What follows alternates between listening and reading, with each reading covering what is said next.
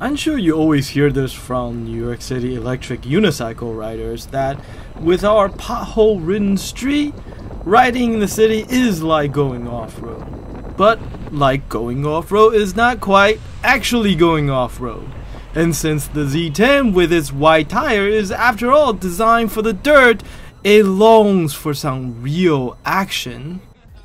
This week, off-road impression of the Ninebot Z10. That is, if we can actually find some real trails. And micro impression of the Feiyu WG2X. Worst product name ever, but is it any good?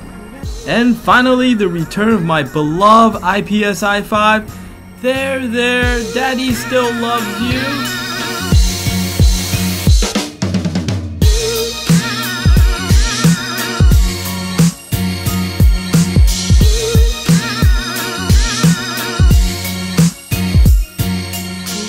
As always, if you enjoyed this video, please like and subscribe and help spread the word. Alright, wanna guess what it is I got in the mail today? So it all started out with a dreaded flat on the IPS i5. Dreaded since in order for you to patch the tube, you had to actually open up the case. The problem being that I have ridden it in the rain, and the i5 turned out to be not so waterproof.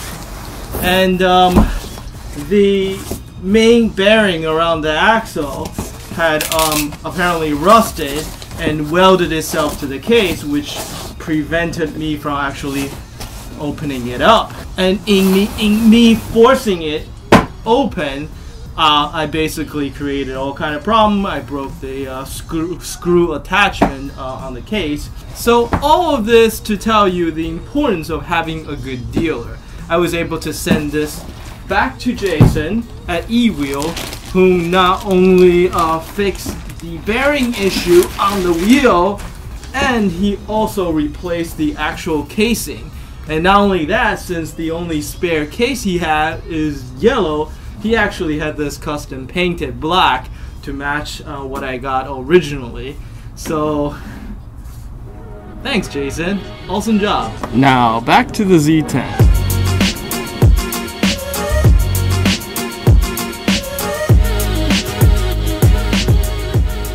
So last week's video were the 2-month review of the Ninebot Z10. In it I talked about its speed, maneuverability, as well as what I perceive to be its limitation on its braking performances. And then without any evidence, I declared to be the greatest electric unicycle ever, to the annoyances of, I'm sure, just about everybody. So, disclaimer, I may very well have no idea what I'm talking about. And since I only own the IPS i5 and the Ninebot Z10, I'm also probably incredibly biased. However, I do like the Z10, so what can I say? I think it's the greatest scooter ever. Now, admittedly, there was a glaring hole in my review. Actually, more like many holes, like this delicious wedge of cheese right here. More specifically, I had not talked about its off-road performances. Since the whole purpose of the giant tubby tire on the Z10 has supposedly been to improve its off-road capability, this was a major miss on my part.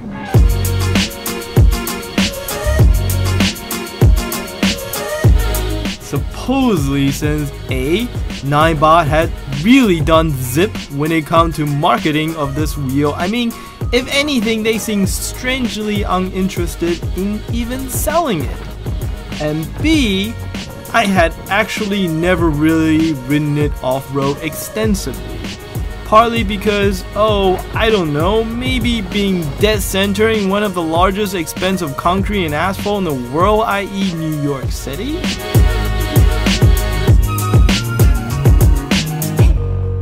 So the Z10 does have a few things going for it.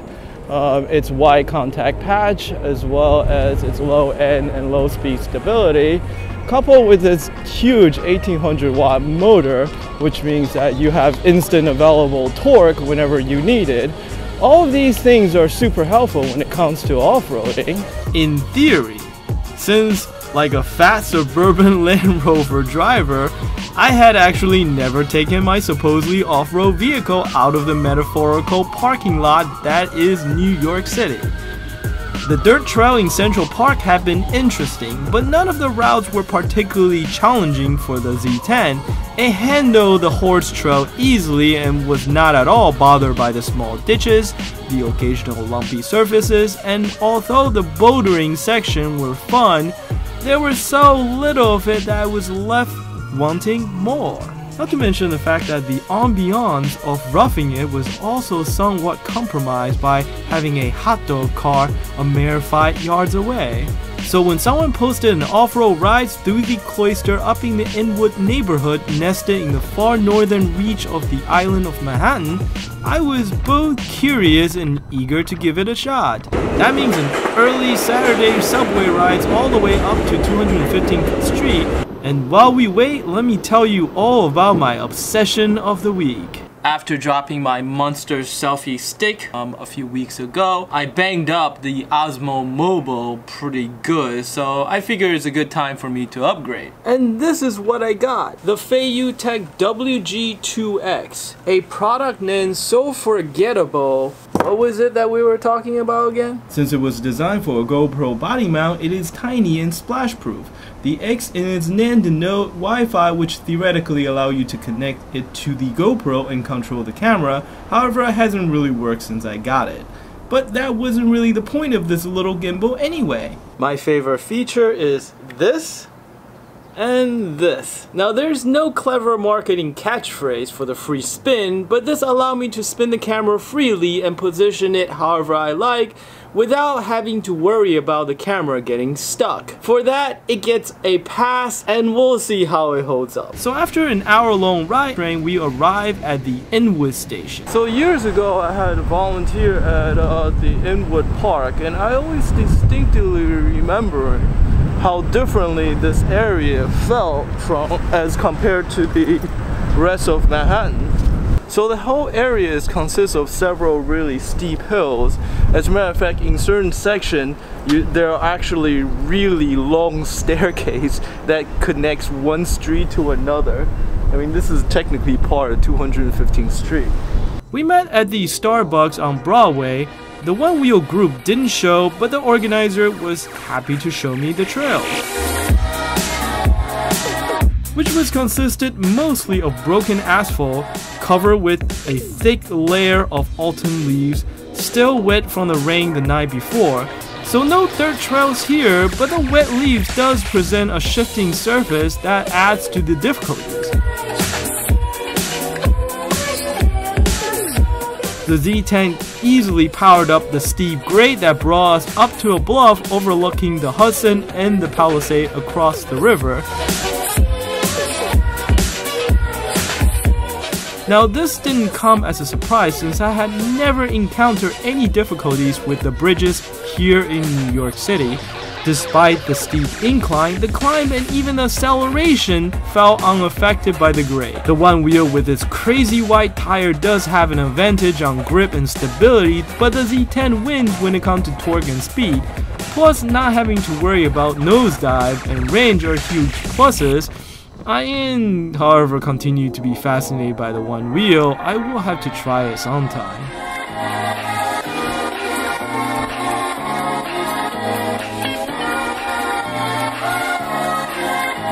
Now, there were several spots where the broken asphalt gave way to soft mud and dirt, and whenever there is a sudden change of surfaces and where grip disappeared all of a sudden, the Z10 were often caught by surprise and unable to maintain balance.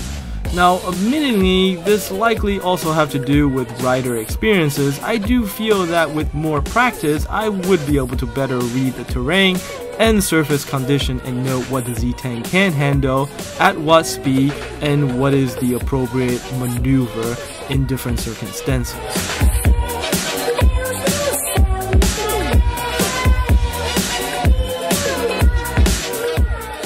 I do have to say that riding glades while snowboarding, that is, through the tree rather than staying on trail, is one of my favorite things to do.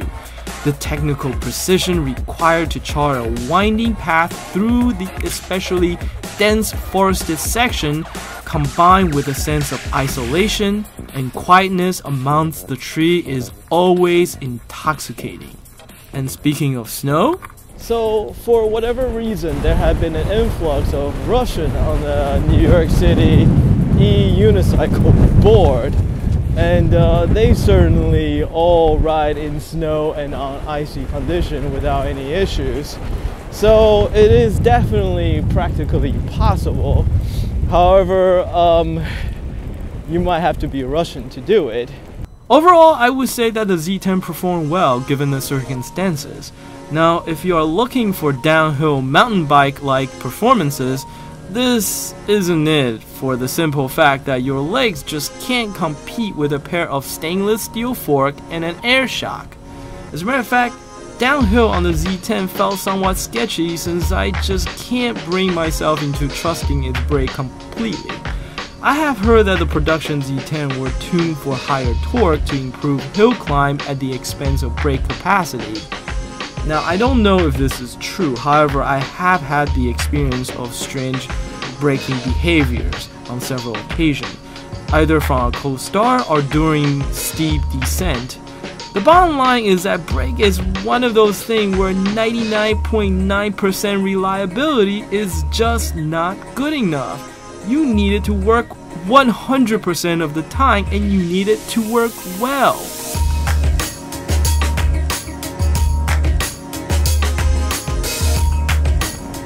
So, conclusion? I think as a platform, the Z10 is sufficiently robust, where the limitation I had encountered on the trail is more often my skill rather than sound issues with the wheel itself. In most instances, I am confident that with more experience and practice, I would have gotten through whatever terrain challenges I have encountered. And most importantly, it scored well in the one metric that really mattered, that I loved every single minute of off-roading with the Z10.